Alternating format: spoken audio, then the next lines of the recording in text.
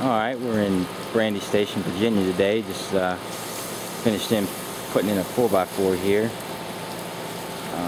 They actually got the urn and the pedestal on a 4x4, and we just put in the set of 3 halogen lights.